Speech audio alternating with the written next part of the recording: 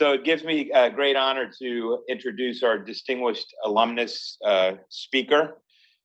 We sent a request to all faculty to vote for a speaker for the alumni meeting and recognize the distinguished alumnus.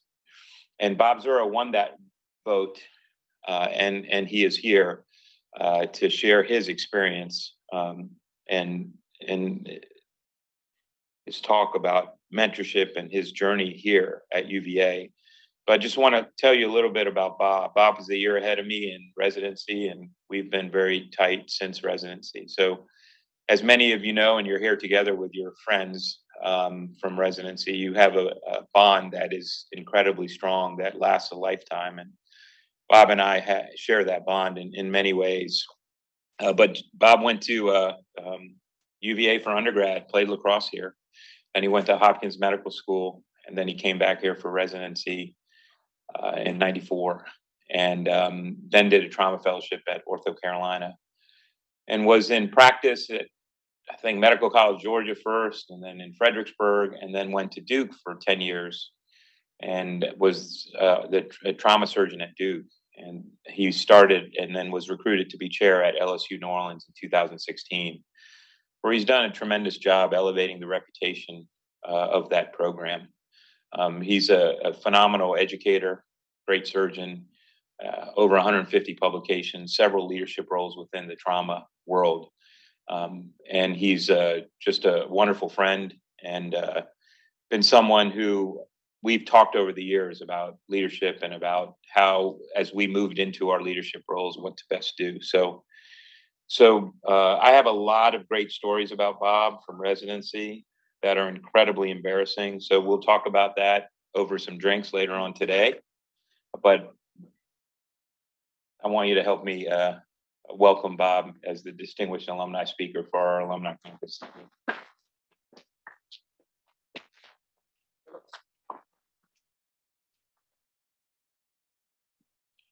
I guess I'll take the first shot across the bow. Well, thank you all for bringing me in and having me here. It's a real honor and I appreciate it. I forget who sent me the initial invitation, but it came with no indication what I should speak on. So I kind of went my own path. I had a couple choices. We've published a lot on non-unions. We have 800,000 non-unions that we've looked at and 800,000 fractures and lots of real world data and big data. And I decided that would just be awful. I didn't want to even hear it. Alumni meeting. So I figured I would, focus a little bit on, our experiences here. I designed a talk for the residents who'd be in the room, even though it's alumni. It's designed to kind of talk to the residents because that's sort of where my brain is, I think. And I just decided I'm good with a cocktail in my hand. I live in New Orleans. I'm going to tell some stories and maybe make some people uncomfortable. And I thought that would be kind of fun. And I guess I'm going to pay the price later when Dr. Chabra's got a few beers in him. So I called it a turtle on a post, just because it's sort of a post turtle is an interesting sort of concept. It has a political connotation to it, and this isn't political, and it's not that way at all. But anytime you see a turtle up on a post, you know that turtle had some help getting there. And I think that we're all sort of that, thanks to our mentors. And I'm going to walk through our mentors and our teachers here and tell some stories. I really do want to say thank you to everyone for inviting me. And in particular, Pamela and Carly you have a great group here, make it very easy to get everything together and be prepared for this in advance. And sincerely, I don't know how close the vote was. You thought Bobby probably would have said it was pretty heavily in my favor. Maybe it was close. Maybe I got 2 and everyone else got 1. I don't know. But it feels like an honor at this point to be here. So I do want to thank you for that. I do have disclosures, but I don't think they matter when we're telling Bobby Chabra stories. Just for those of you who don't know, I live in the northernmost Caribbean island called New Orleans. It's down here on Lake Pontchartrain. I went there in 2016. I actually got married at the Boar's Head, right below where we're going to party tonight.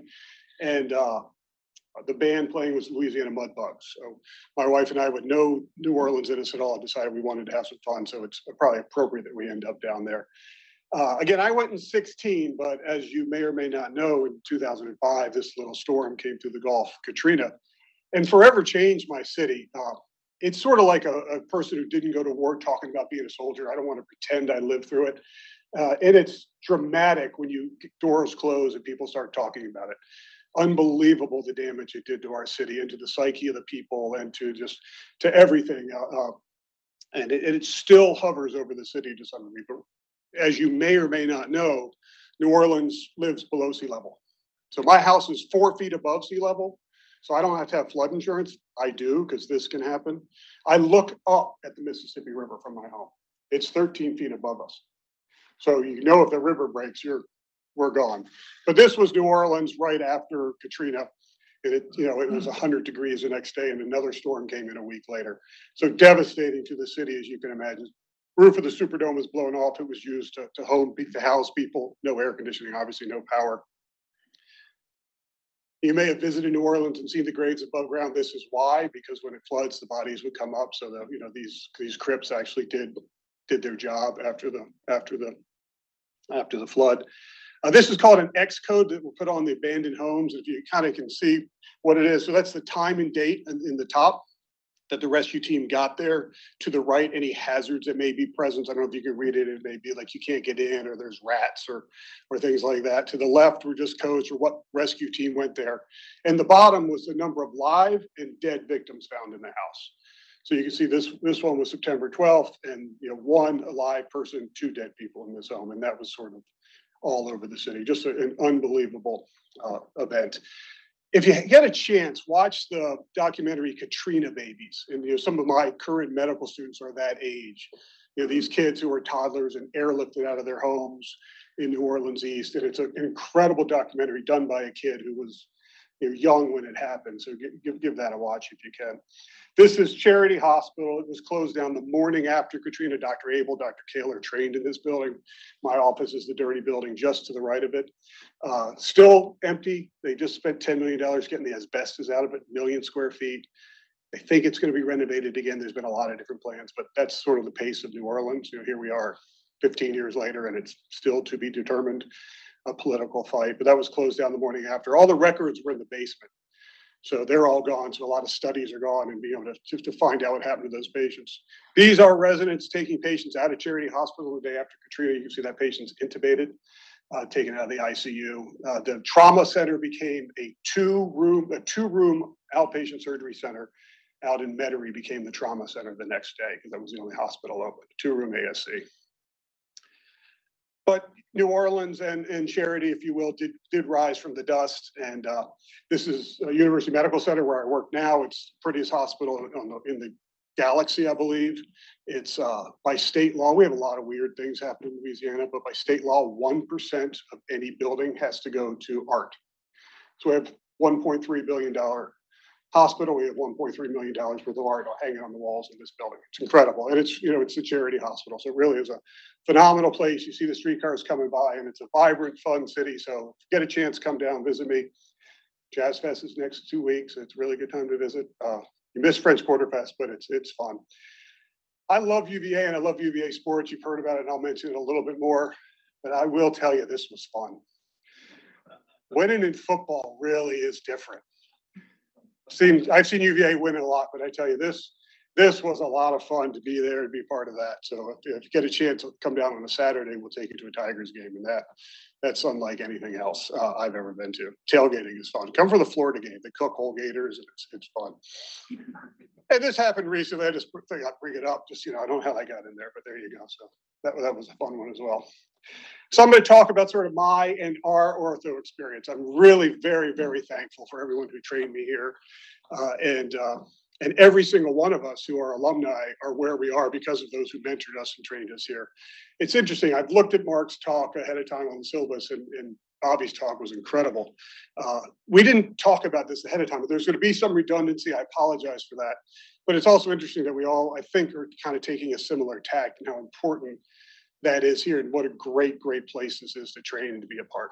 And there's my really sophisticated we're all turtles on a post. It is about the people in your life, and we'll talk about that a little bit. This is job life. We've heard some work-life balance. Focus on those people, but it is all about the people in your life. I'm going to try not to be generalized, and I'll try not to be too empiric. But I'm just going to tell stories that was my experience. I hope it reflects some of the stories of the other alumni in the room. I'm certainly not trying to take over in doing it, but the reality is I was the one that has to talk, so you're stuck with me up here talking and telling it. And please forgive my memory if I get some of the things wrong.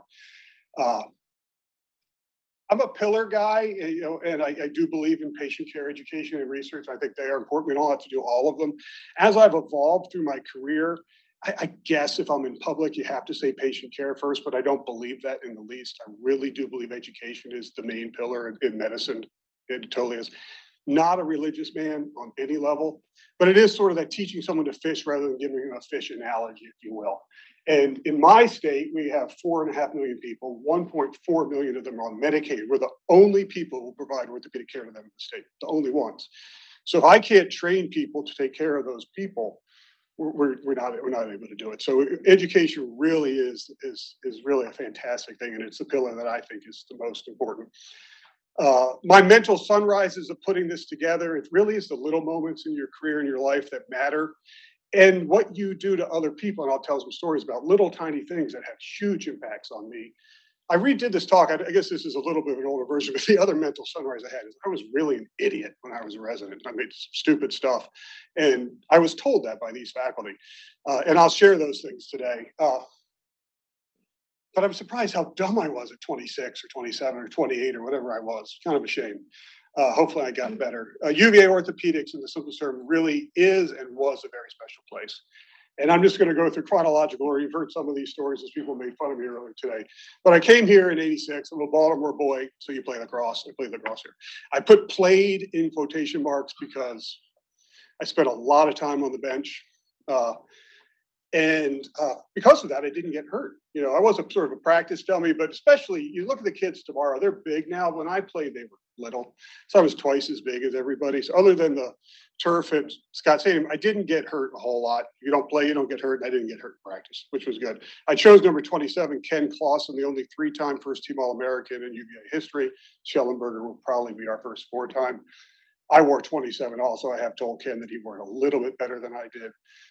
But it was great. So as an athlete here in undergrad, you know, you meet the icon. And there's so many stories about this man, and I won't pretend to, you know, to tell all of them by any means. But what I learned from Dr. McHugh really was, you know, that absolute dedication to the UVA athlete and to every single one of his patients. If he loved UVA, he loved athletics, but he didn't care if you were an athlete or not when he took care of you. You really did learn the benefit of knowing every single person that you came across and remembering those patients by name and their family. And it's phenomenal, his ability to do that. He gave out orange jackets at graduation. Who's old enough in the room to have one of those? We didn't get them. We got blue jackets with an orange V on it. And I was blue jackets with orange. We didn't get the orange. They used to be like all orange, like Masters Green. They got all orange. And I was so upset that, is it Elio's? Is that the store? El Joe's didn't have, Elio's is a liquor store near my house in New Orleans. I didn't get the orange jacket, which is really a shame. A little bit hypothyroid then, my jacket size smaller now, so I wouldn't be able to fit into it anyway, but I wish I'd had it. We heard about this earlier. He was a master surgeon with a knife. He did everything with a 15 blade, and like just flying through a finger, and you would sit there and you did watch more than you did, like Bobby said, but nothing was done poorly. It was phenomenal to watch this man operate. The knife would get dull, he'd get a new knife and keep going. It was this brilliant anatomist, brilliant surgeon. Really was an honor to work with him and train with him. My double entendre there is I met Dr. McHugh again as a non-athlete once I stopped playing lacrosse. And I had, you know, a cool roommate who was going to try to show up some girls, so did, you know, this with the knife, you know, at a party. All the hand surgeons know how that ends. It's not the down hand. It's you slide down the hand and you cut the flexor tendon on your ring finger. So my roommate did that, and Frank fixed his finger. So I got to see Frank again. He got us in because he remembered me. And I just remember when he would call, as I mimic people in my brain or hear people in my brain, I hear a lot of cuss words. And I think there were a lot of unpleasant words that came out of Frank's mouth, if I remember correctly. Dr. McHugh, excuse me, not Frank. And I remember I got a call from him one night, and someone's daughter was coming to the ED. And he didn't want any gosh darn medicine doctor, which he didn't say medicine doctor to see him. Didn't want any gosh darn ER doctor to see him. So get down there right now, Bobby, and make sure. And this is the daughter of the mayor of the football players coach in some tiny town in Virginia. And he knew everybody in the town. And this girl was hurt and she was coming. He goes, go see her and don't let any of these people. And he had terrible terms for all the non-orthopedic surgeons. And then he would get more fired up about it. He goes, do you know where my loops are? And then again, another GD comes out of his mouth. He goes, don't even let her sign in. Get out to the waiting room. Don't let her sign in. Do you know where my loops are? And I said, yes, sir. He goes, drive my loops to my home. I'm going to operate on in my goddamn basement. And you go tell the patient, go to Frank's house, you get his loops. I think he lived in Bel Air from my memory and drove his loops out there. And I don't know where it went from there, but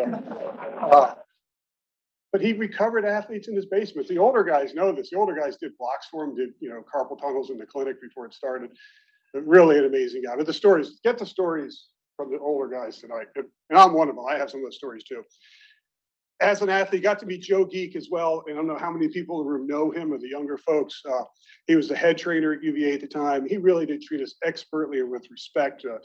Just a class act. I mean, one of my first entrees to, in addition to Dr. McHugh, to UVA orthopedics. And I grew to understand the crucial role of the trainer in sports medicine from Joe and meeting him. And also there was a new young trainer, a few years older than I, Ethan Saliba, who I know is still here. So I think he's still working, right? I know that, yeah. But he was, our assistant trainer, or whatever, for the lacrosse team. He was friendly, dedicated to the team. Again, treated us so well. And he's one of these people that you realize, one of these many lifers who really defined this dedication to UVA and UVA athletics. He exemplified excellence in class at all times. And it really helped me understand more really that team concept of sports medicine. And I think these three men are part of the reason, the main reason, when I applied to med school, I interview med students now and I get silly answers, but my answer was crazy then too. I said I wanted to be the Washington Commanders doctor. That was my goal. That's what I wanted to do because of these guys. Now I met sports medicine later and did trauma, so you can understand that. But really a huge influence on me and how they treated us. As I stopped playing sports, I could start to be a little bit of an academic person in school. So I ended up, I wanted to go to med school, had to work in a lab. So I ended up in Dick Edlick's office. I don't know if you guys know who Dick Edlick is or was. He's a plastic surgeon here, had multiple sclerosis. He wasn't operating any longer. Specialized in burn, started the burn unit here, invented steri strips. Again, he had MS, so it was a little bit intimidating as a young person to meet someone who couldn't walk, who was a surgeon. He and I, in a big group of people, are the reason why, but he and I got to help him. Is the reason why there's no powder on gloves any longer in the United States. And he's removed powder from all surgical gloves in the country. Over 655 publications, the Jefferson Award. One of the projects I did with him was taking water out of the pool here at Kluge and looking at it. We actually found stool in the Kluge pool. And as a result, we actually went to the state senate and changed the laws in the state for pool cleaning, which was pretty cool. Mentorship personified. When I walked in his office the first time, he's like, I'm an undergrad and I'm a knucklehead. And I said, I'd like to wash beakers in your lab or do something to go to medical school. He's like, do you want to party all the time and have fun, or do you want to be serious and be a scientist? I said, I want to work hard. He goes, just have some fun. And he's like, if you want to partner with me and change the world, come back tomorrow. And he just brought me into his fold. Unbelievable. Until the day he died, I was there. He told me at one point, you're going to live on the lawn. I said, I'm not going to live on the lawn. I'm an idiot. And I don't do any good things. He says, you're going to live on the lawn. And he dictates a letter of recommendation for me in front of me, which was phenomenal and inappropriate. And he says it, and then he starts dictating again. I thought, boy, the old man's kind of lost it. I don't know why he's dictating another one. He dictates a whole nother letter. He goes, sign that, Dr. Ray Morgan. And a few minutes later, Ray Morgan actually walks in the room and he goes, Dr. Morgan, this is Bob Zura. You just wrote a letter of recommendation for him. I said, okay. So that's how I met Dr. Morgan. And I got on the lawn. I was tired of Charlottesville. I grew up in Baltimore, was tired of Charlottesville. I looked out of my lawn window and I could see the hospital. Like, I don't want to be here. So I chose to go to a foreign medical school in Dick's words. He was so angry at me for going up there, and he called it a foreign medical school. It would never call it by name. And we'll talk about Coops a little bit later, but when I came back to do research, he would actually send I bartended at Coops as an undergrad and in medical school. And he actually would send all my research paperwork in my mail to Coop de Bills because he didn't really like that I was doing that as well. Huge part of the emergency response system here at UVA. He brought in Pegasus and more, and we'll talk about this a little bit more in a little bit. But it's also important to realize, outside of this incredible group and all the rankings that Bobby talked about, it's a phenomenal university. So, as you walk around here, you're missing opportunities every day. Take some of them if you get a chance. Meet some of those people. It's really a tremendous place. My law year, so that's your fourth year at UVA. I had an opportunity. I tried to get Ralph Sampson's room, but I missed it. So I was in 4 East Lawn. I wasn't a morning guy in college. I wanted to look west and see the sun go down. And I got to know Dr. Detmer. And I don't know if Dr. Detmer's made it there. There he is. He would walk his dog at night. He had these giant dogs, and he'd whistle as he came around. He was a provost, lived in Pavilion 1 in the academical village in Jefferson's original design. And I seem to think fourth year college is for bourbon and cigarettes, and he would come by and, he would tolerate our bad behavior, but we got to know each other. We've really have become lifelong friends. Ironically, has an interest in compartment syndromes, has published some of the seminal works in that as well. And so we've maintained sort of a professional relationship as well. If you think you're smart, sit in the room with Don Detmer, smartest guy in the room, always, I believe, unbelievably brilliant. Some of the things he talks about with policy, I nod my head when I visit him. I have no idea what he's talking about. So I don't even aspire to achieve what Don has achieved. So I did go off to a foreign medical school more appropriately than I realized, but I went back to Baltimore and regretted it immediately. It was a great place to be at school, and I got to be home and saw my parents a lot more. But I did miss Charlottesville. So I spent a lot of time back in Charlottesville as I could. So I did clinical rotations here, did research rotations here. I still worked at Coops a little bit in medical school. So in my clinical rotation, there was a chief resident named Dave Neduck. And I still remember Dave took me aside and showed me a pelvis. Do you remember Trauma Dave? Is he still here? Is Dave still here? Did he leave? And he taught me about APCs and lateral compressions and fracture patterns, and probably why I grew some interest in trauma. And then threw me softballs in conference, made me look smart. So as a chief resident, the impact you have on students and their careers is unbelievable. So those little tiny moments. You don't remember that. You don't have a clue about doing that. I don't think you probably did it for everybody, but that meant a ton for me in my life. I did some research with Dr. Edlick and Kayla, gave me an opportunity back down to Charlottesville to do some bartending. I did some CT stuff with Dave that we actually did some navigation stuff in pelvic surgery, which is probably a little bit of a forerunner to some of the percutaneous stuff that Adam Starr does and all that sort of things. Again, I still worked at Coops.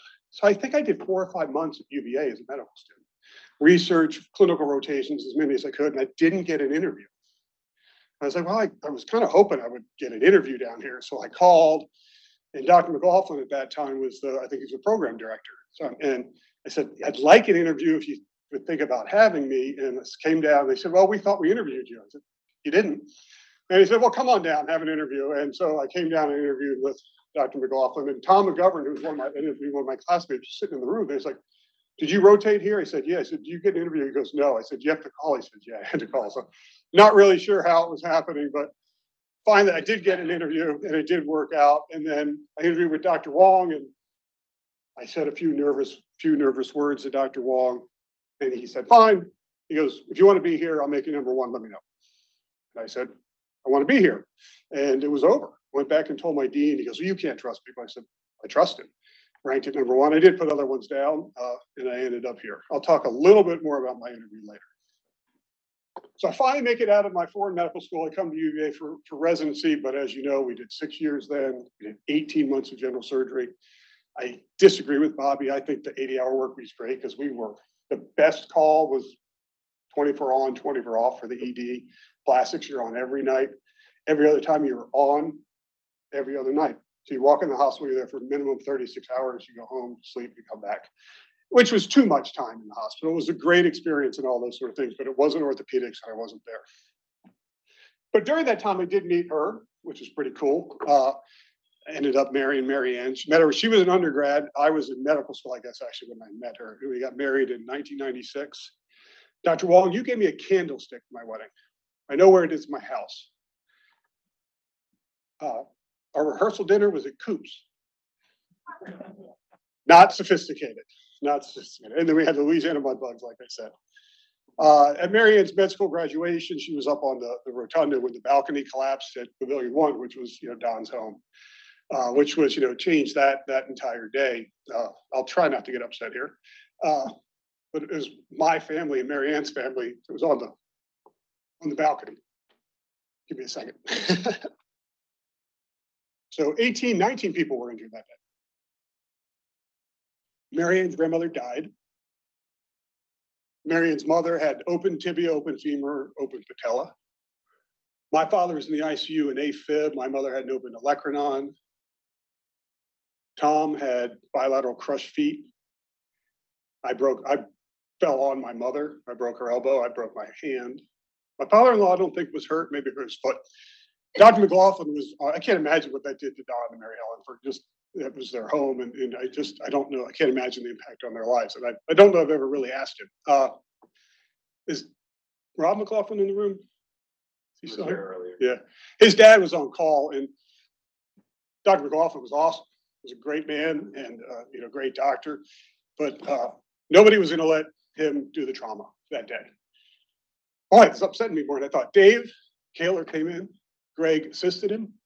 Dave Kowalk was the chief resident. They said, you can scrub, you're not touching him. And, took care of him. I remember Dave and Greg come up to me in the recovery room. I was, second year resident, and they're both crying. And they let me know that Mary Ann's grandmother had died. But just that care and that kindness for my family, it meant the world to me. I'll get it back together. And Shep cared for Tom later on. And provided expert care. So really, it was a tremendously tough time. But it ended up, as you'll find out in a second, it did actually help a little bit in some weird way. This is, Dick Edlick, again, emergency care person. He didn't like the way the emergency care responded to this disaster in Charlottesville. So he actually wrote an article about it, one of his 655. It just kind of brings it full circle on Dick Edlick. So I'm finally an orthopedic resident. I finally made it. And we're here now. I can tell some good stories about people. Now, just before my time was Dr. Stamp, I didn't know the man. I'd met him, but his legacy really was huge in the early direction of our department. And this is from your website.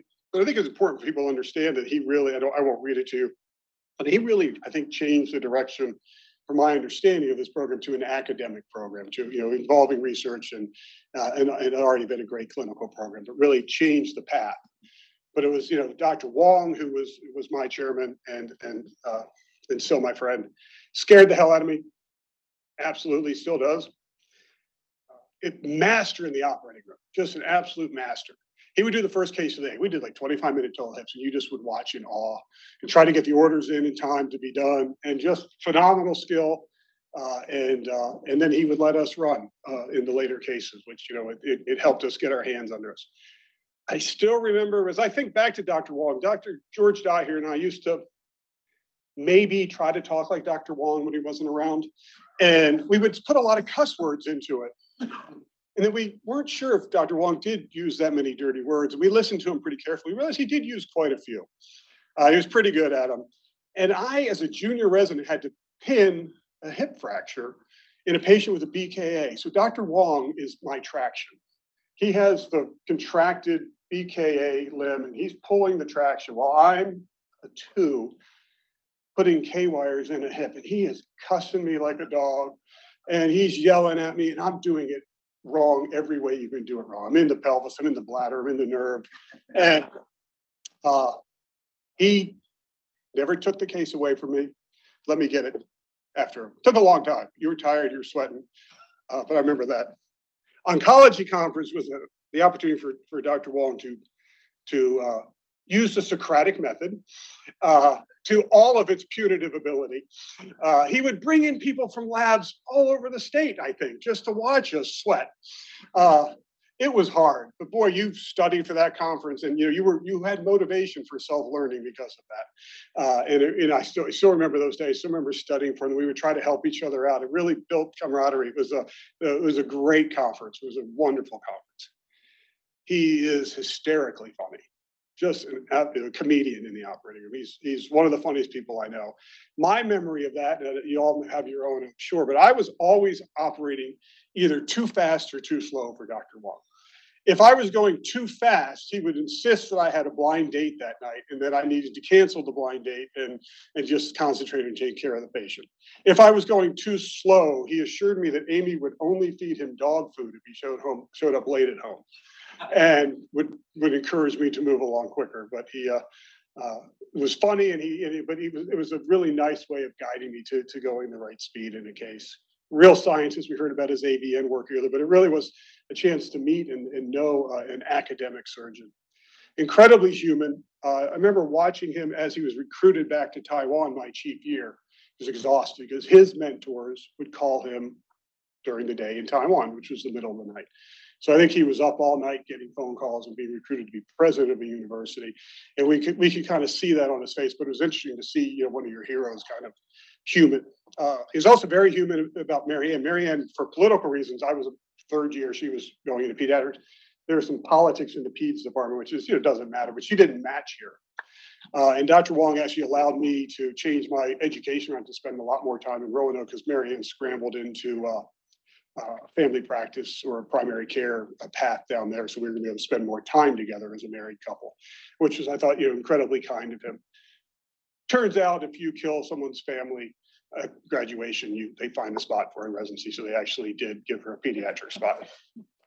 The loyalty that Dr. Wong shows to his residents and the leadership he portrays, it's something that I aspire to. I still remember something had happened on call, and I went up to his office before conference started. It was like 5:30 in the morning. He's sitting at his desk working, and I said, "Dr. Wong, you're going to get a phone call from the emergency department about me." And he said, "Fine." And that was it. And I'm sure we all, have some sort of story like that. But the loyalty to the residents was incredible. And I've seen it the other way with some leadership. So that we all appreciated that. And then you make it to the end and you would have shots with Dr. Wong in his basement. He would give us brandy. And I still remember we were talking that we could drink more than him or something, which we thought we finally could break down the wall. And I remember him saying to us, and I think I had said something smart. And he said, I hear a lot of thunder, but I don't see any lightning. And he took a shot and he moved on.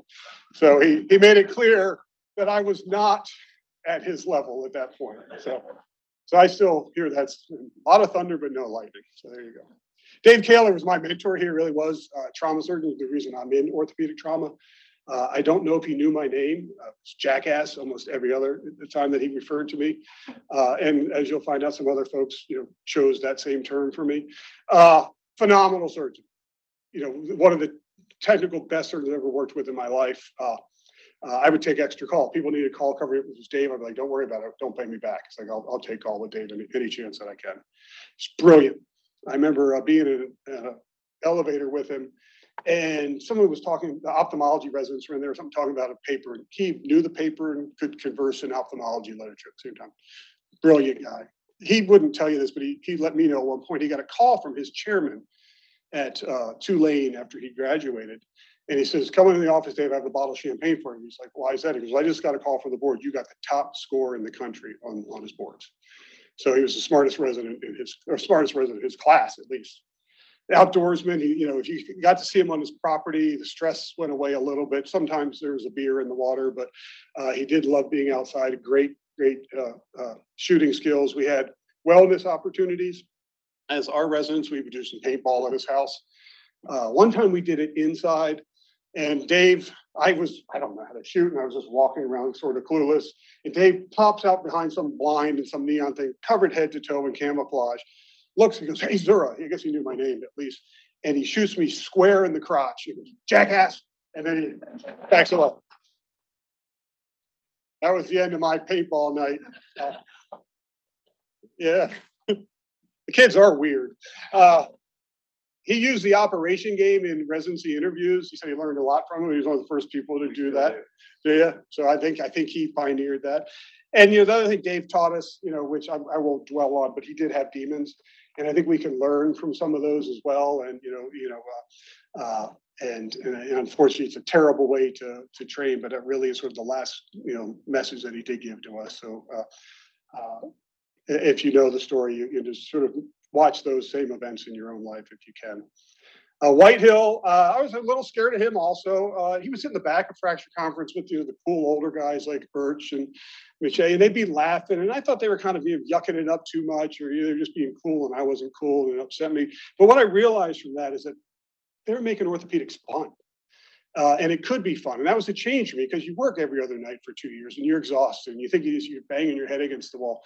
And Dick really did have that ability to make it fun for us. He was great. He gave us surgical freedom, unlike almost anyone. We would do ACDFs on our own.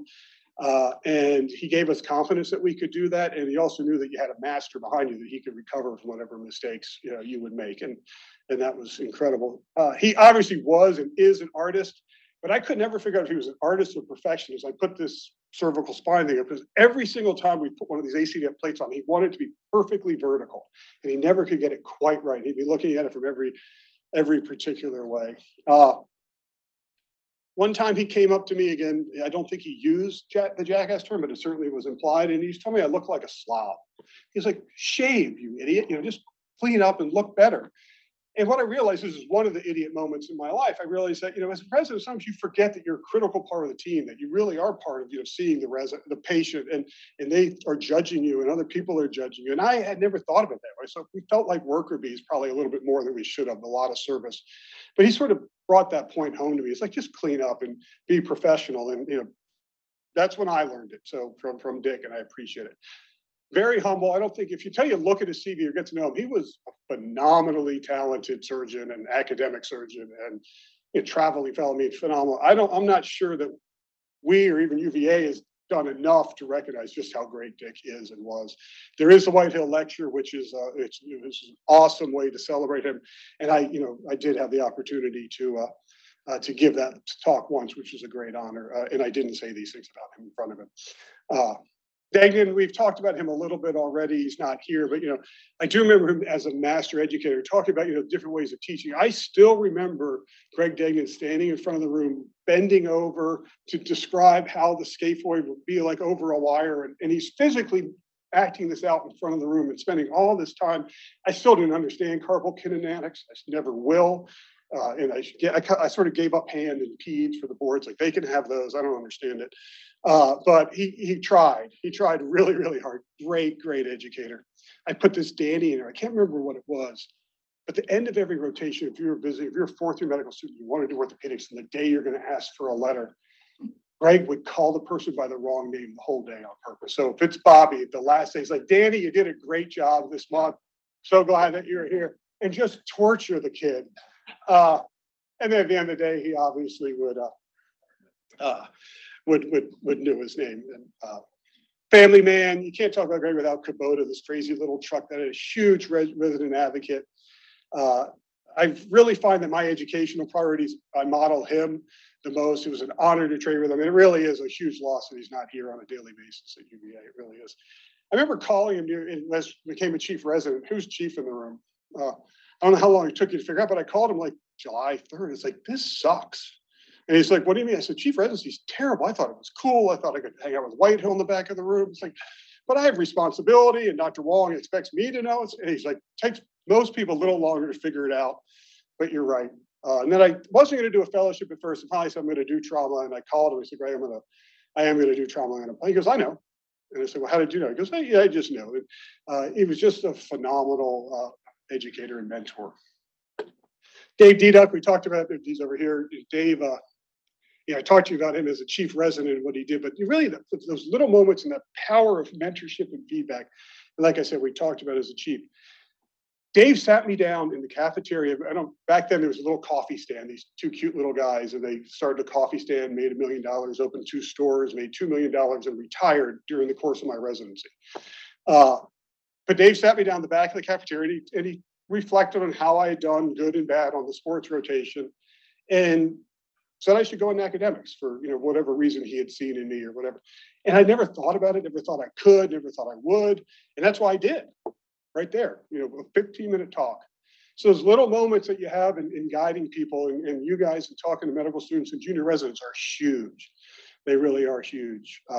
Dr. McHugh gave me a sheet of tickets for the ACC tournament, for the basketball tournament one year. They were paper tickets back then.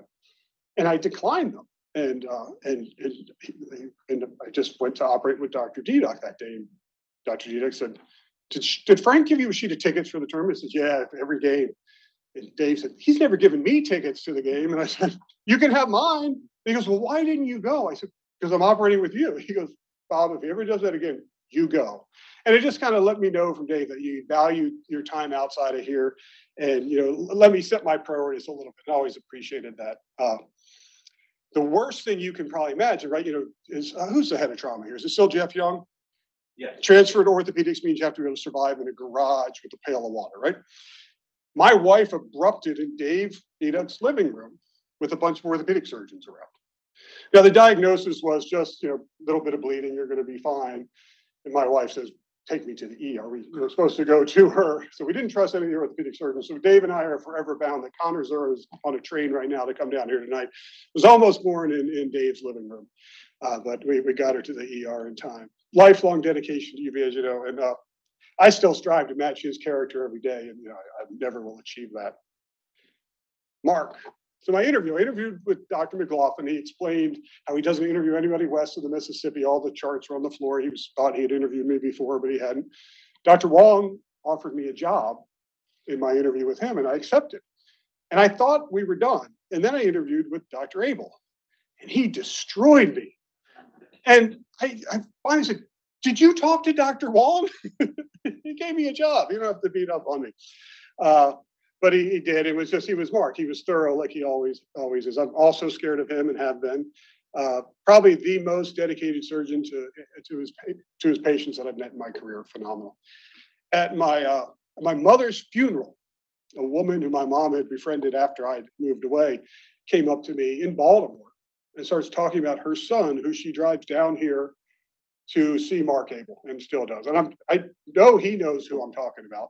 It's a kid named Augie, right? You knew that already, didn't you? Already remembers him. And so it was incredible. And I remember sitting in this building when it was Kluge and lamenting about the path of someone who has a child with cerebral palsy or one of those, terrible, terrible diseases, and saying, I just don't know if I would be able to, stay married or do that or take care of him. And he just turned around and goes, of course you would, you idiot. It's your child. You take care of your child.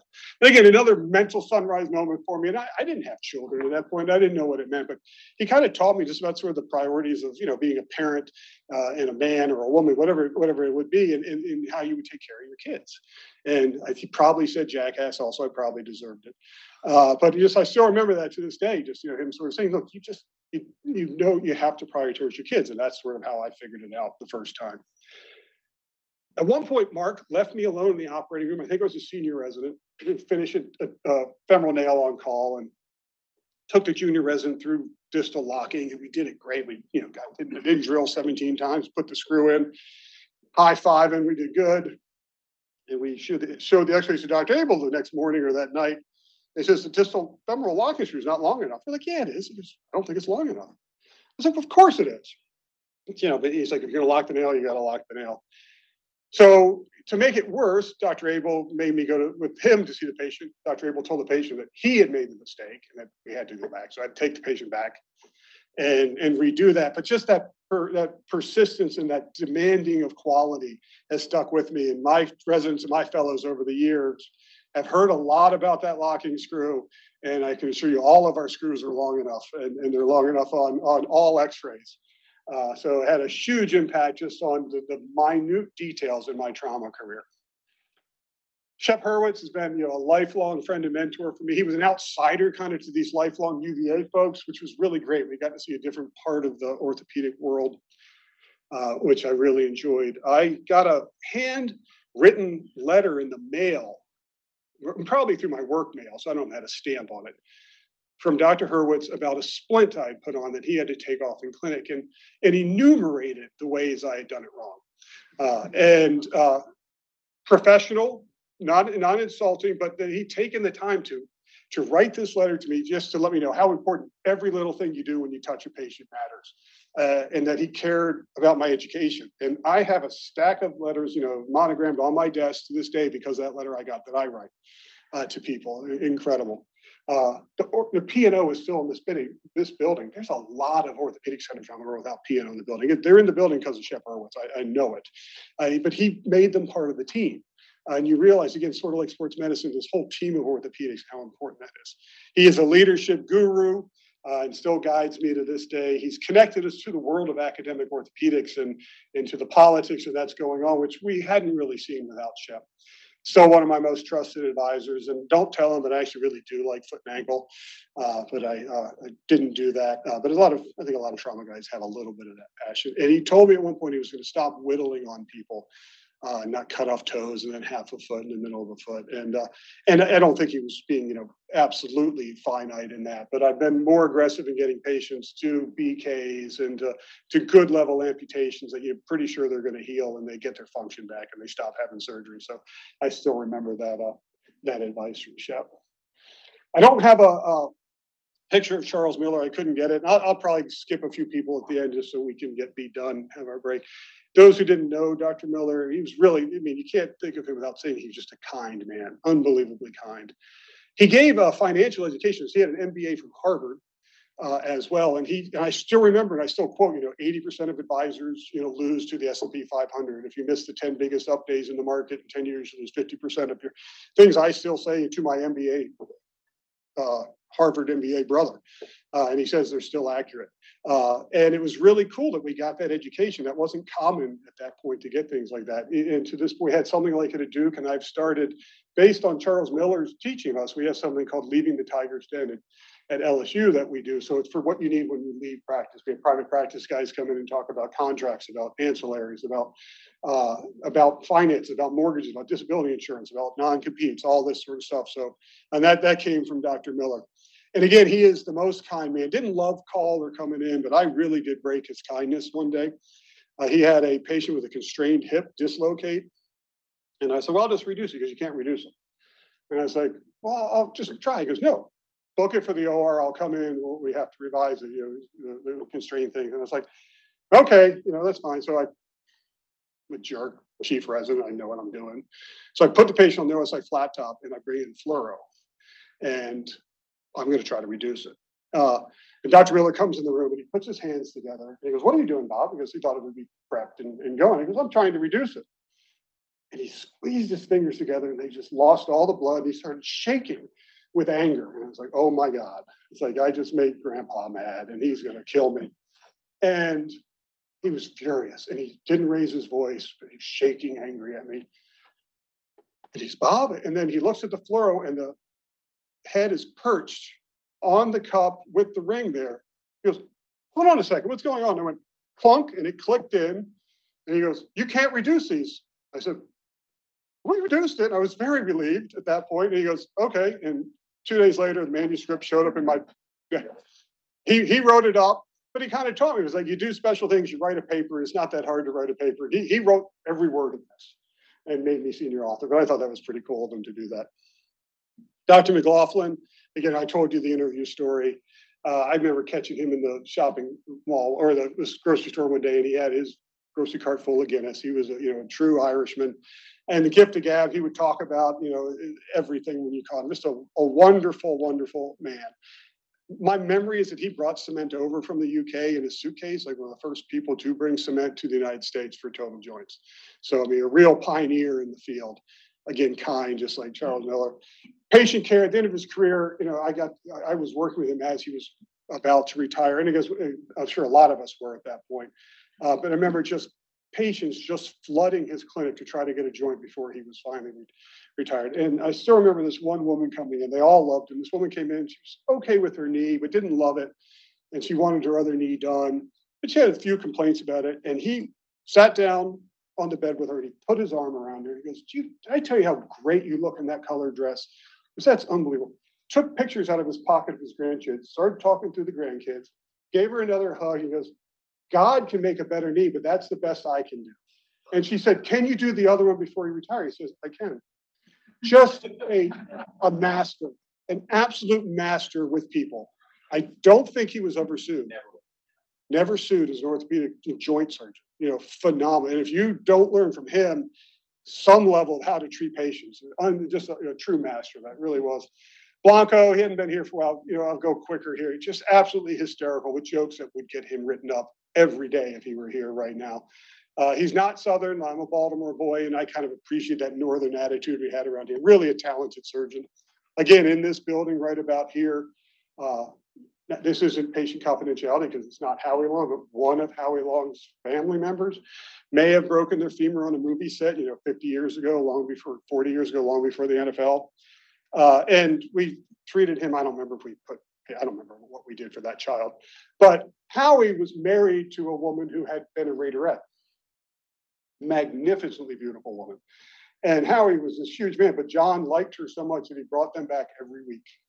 And he would just speak straight to Howie Long's wife. Howie would be right here like a building, and John would just be flirting with the wife for 45 minutes at a time and then leave the room. So it was tremendous. But he really made it fun for us. And again, his jokes wouldn't be tolerated today. Dr. Chan, I didn't do spine. I didn't work with him much, but huge impact on a lot of our peers, a lot of people who chose spine. And it really taught us about the need to be efficient in the operating room. I won't talk about Joe or Tedges. They're not here, and I understand I want to be done. Tom Brown, I couldn't find the picture they showed earlier. I had to find a picture with the stash, and it cropped off from the internet. I didn't crop you like that. But you showed up and you talked about private practice, and we didn't know that. We hadn't seen that, and that was a great chance for us to be exposed to that part of the world. I don't remember why you left private practice, why you came here, but I remember you being candid with us about issues in your life, and it was always very refreshing to be treated with so much respect and honesty. He did operate with a different pace and purpose. I was getting some coffee this morning, and someone came up to me and goes, "You still mopping your own OR room?"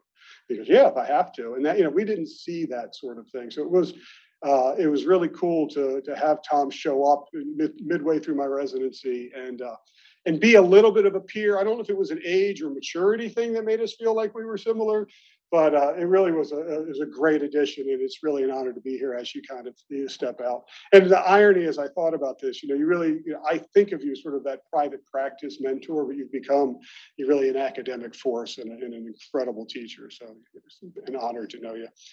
I don't know Mark very well, but my last M&M as a chief, Mark Miller, showed up for like his first day or for his interview. And I had stranger anxiety because, as a chief resident, you know what you're going to get asked in conference, you know how it's going to go, you know how to navigate the pitfalls.